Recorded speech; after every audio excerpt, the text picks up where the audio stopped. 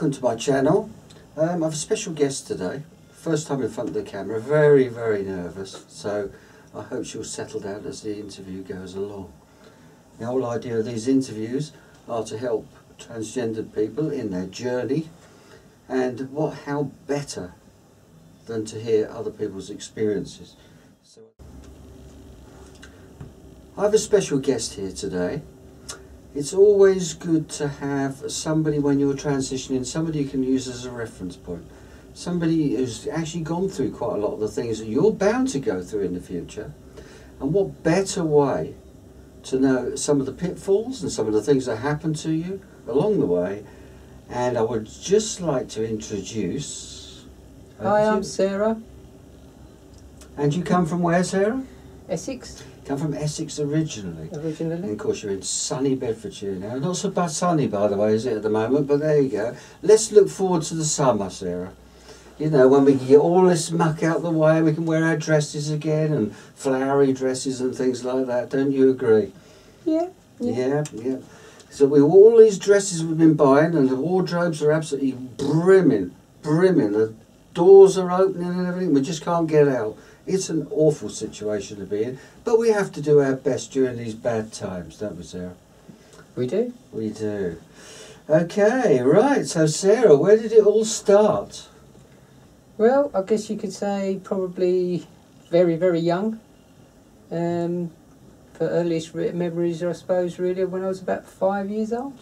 5 years old, that's a long time before I actually did.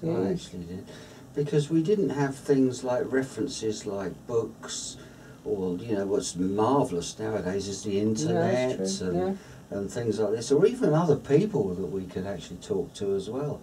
So I don't know how you felt, but myself, I just thought, I knew there was something different, but I just thought I was weird.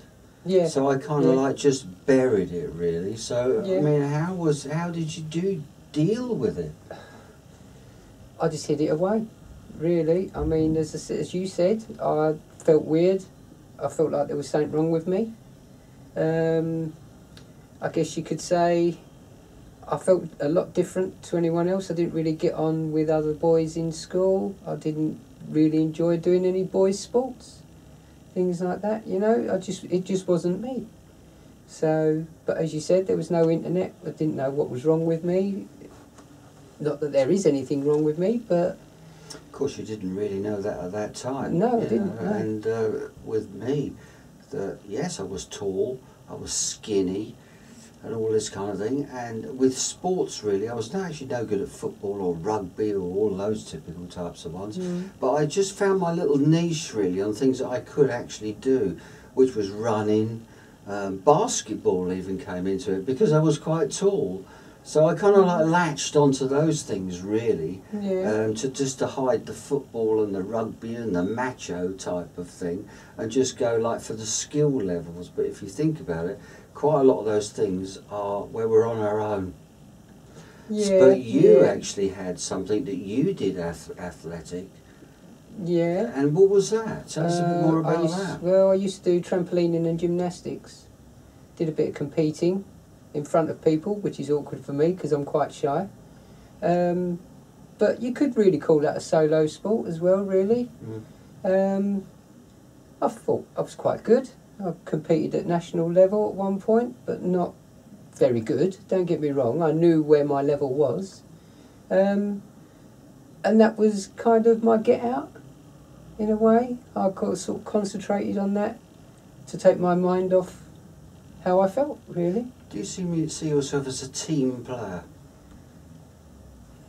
Occasionally. I wouldn't say I'm a team leader or I enjoy group activities. I'm quite shy like that. I'm very much a lonesome person, really. See, one of the things that gets us ready for like being in teams and working together and things like this is a typical thing like football. You know, where you're working out strategy and it takes a few of you to do that and to play along and things, where we didn't do that kind of thing. And we were like souls, just, you know, running on my own, and you doing your trampolining on your own is they were the things I think that we missed out on doing team building Yeah. things. Yeah. I mean, You know? we were in a team. Yeah. It weren't as if I was just on my own all the time. Obviously, we had team members and things, but yeah, what you did by yourself. Yeah, so it didn't take somebody else to contribute to what you were doing. It was solely down to you in that, and it was with mine as well. I think as I kind of like grew up and things, but I didn't have that kind of thing. I think I had to push myself. I had to push myself in certain areas. Yeah, I needed to be better. Like my singing in front of, first of all, it was 20 people, then it went to 500 people, then it went to 2,000 people. So even though I was absolutely, totally outside my comfort zone, I knew that if I was going to get anywhere, I'd have to push myself. And it was pushing myself outside the comfort zone, outside the comfort zone, and outside the comfort zone. So how did you deal with that? I just concentrated on what I needed to do, really. As I said, with the trampoline in the routines, you learned your routine in training, and I guess you just went into automatic pilot, really. Once I was on the trampoline, it was just concentrating on what I needed to do. Other than that, you would just sit in the background waiting for your turn, really. So, when did you particularly really know that I've got to do something about this and I can't hide away? Or a little bit before then, really, is how did you express yourself, even like in private and things? Like most of us, when we all started out, we had a selection of clothes. When I had time to myself, I would dress up, if you could call it that. Kind of experimented with things and makeup and various other things that you would do to try and make yourself feel more comfortable. And I think that's what it was. It was a comfort thing. I'd get home from work and the first thing I wanted to do was get changed. It was almost as if the clothes I was wearing during the day weren't my clothes. Yeah, and that's really how I dealt with it. Was I might be on my own for the rest of the night. I didn't need to be around anyone else, but I was just dressed how I felt I should be dressed. Did you feel very, very restrictive because you were on your own and you was in the house? At the time, I'd probably have to say no, but because I was still hiding away. Obviously, the further along in life, when I finally realised who I was and met other girls, that made me want to be around other girls and want to get out more. Before then, no, I just hid myself away, as probably a lot of girls do. So how did you find other girls to meet up with at that time? It's the glory of the internet. You asked yourself questions, and instead of asking yourself, you ask Google. You get the words into your head: transgender, transvestite, cross-dresser, and you learn. Basically, you type it in and you try to find out as much information as you could. And it was only when I analysed that and analysed myself along with that information that I know what I was and who I was. And it was then that I started to find out about different sites, different clubs, different places to go. And that's when it all snowballed, really. That's when I knew and I became more comfortable with myself. That was the main thing. I was uncomfortable with who I was. And it was only when I realised what was going on in my body, my head, I became more comfortable with who I was. With me, when I was younger, and I didn't particularly know who I was and things like this, certain things would be giving you away. Like with me, it was my mannerisms and talking with my hands and things, because people were always saying, sit on your hands and, you know, don't do so many gestures and things like that because it looks gay. And I think I tried to adapt myself. I tried to cover up quite a lot of things. You do. And that was, you were trying to invent a person that you wasn't. And I remember learning how to walk as a guy. Right. You know, like 10 to 2 and all that kind of thing, because all your friends did, you know. And that's what you tried to mimic along. Yeah. No wonder I did acting later on, because it virtually was just that I could act. Yeah. Yeah, you try to be the person they expect you to be. Yeah. Rather than the person you are. Right. Don't you find a lot of people in life are like that, even though they're aren't transgendered? Yeah. A lot of people want to fit in with persona. other people. They're performing this act all along and never ever come out, never be themselves. At least we have the opportunity to actually be ourselves. That's and true. I must say that when I came out and wanted to be myself, a totally different personality arose from that. So what kind of personality do you think you was before? And what kind of personality do you think you are now? Before, as I said, I was very shy, very withdrawn. I'd rather spend time on my own than with other people, as I said before. Since I've transitioned, obviously I've gained a lot more friends that appreciate me for who I am, and that's made me feel more me. I guess you could say I'm a little bit more open. I am still shy, always will be, I guess. But yeah, I enjoy my life now more than I did before, that's for sure. One thing that does spring to mind is I was at the GIC with my now daughter-in-law, and they said to her, "What do you see in Sarah that you didn't see before?" And she said she smiles a lot more, and that is true. I do, even though I'm not now. But no, it's true. I do. I'm a happier person. I think you're doing marvellously, actually. Thank you. And it's like any situation that you actually feel out of place with and things like this, getting nervous and that, and sometimes nerves can actually be very, very detrimental to what you're actually trying to achieve. And I think some of the things that I learned very, very early on through acting and being in front of a camera and things like that is that is focus. Is to get one thing to actually focus on and just go with that focus each time. And you know, these are some of the things that I've tried to tell you in the past, is to focus on one thing and actually just go for that. And I think it's worked. I think it's worked to a certain degree and things like that. You know, not all people's ways of doing things is going to work for them and things. But it's a good idea I think it's a good idea to have a go. Yeah. I mean, other people have said to me, "Oh, Alison, try this and try that and try that." And yeah, I've never ever not tried anything. Never ever not tried anything. You try it, you think, "No, it's not for me, I can't do that, can't do that, can't do that." But you find one that will actually work for you. And that's the one to actually concentrate on, you know?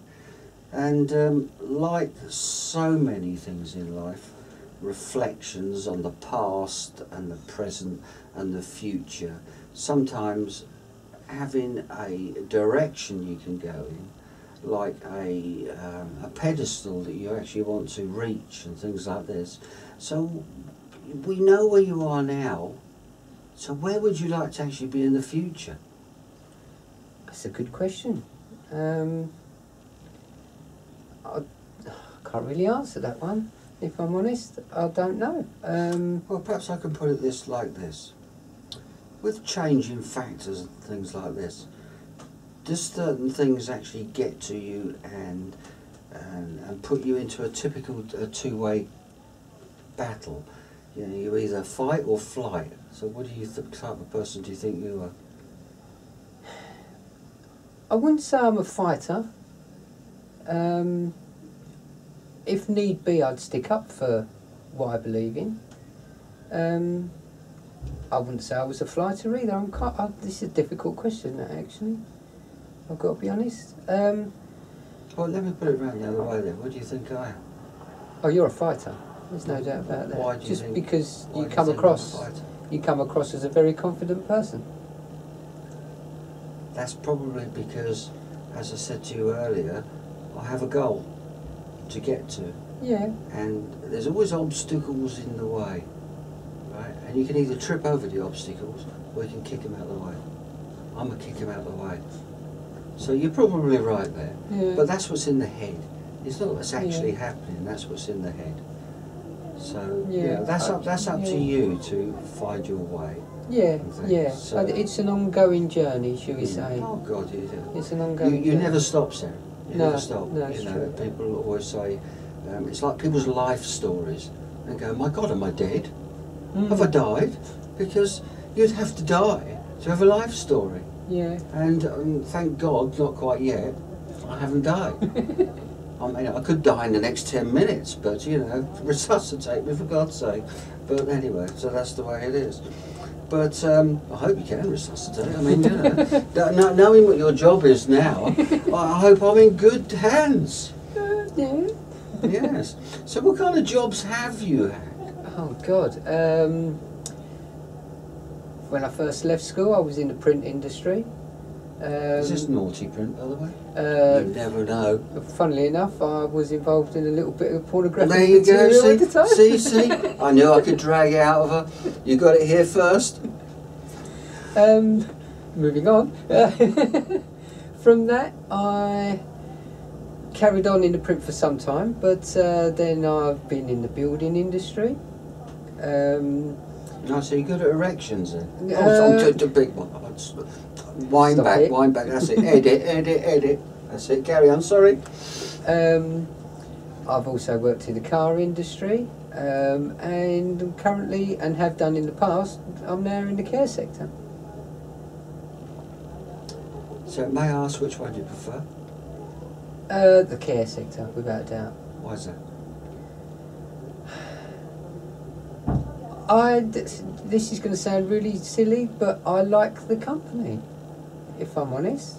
I like talking to people, which is strange considering what such a shy person, but it just seems when I'm in that setting, I can be me. It's just something that comes naturally to me. I've always had respect for elderly people, shall we say. I know the care sector isn't just about elderly people, but that's the majority of the support users that I visit. And it's just nice to sit and chat about their lives, and because it's not all about wiping bums. You get to learn to know them. Some of them even become friends, if you like. I do care about them. I care about their welfare, and it's just something that I think has come naturally to me, and I really, really enjoy my work. I really enjoy it. That's good.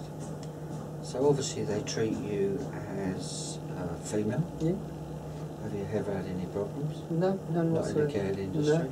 No. Have you ever had any problems in any of the past roles where you were actually Sarah? When I first transitioned, I was very insecure, and I think that showed. And it wasn't so much I had problems with other people, I had problems with people knowing. And now it doesn't bother me. Being found out. Yeah. Yeah, well, not even being found out, because obviously they knew I was transgender. Why did they know you were transgender? Because I told them. Okay. I felt that honesty was the best policy. There's no point in lying. But I knew I was in my very infant stages of transitioning. There were, and in some cases still are, things about myself that I'd like to change. And it was those insecurities that made me feel vulnerable. I can completely understand that. Well, we're going to take a break now, mainly because I need a drink. She won't have a drink because she said it won't improve the situation. And I said, well, I've seen you before and it's definitely improved the situation. But anyway, we're going to take a break now, but we'll be right back after this.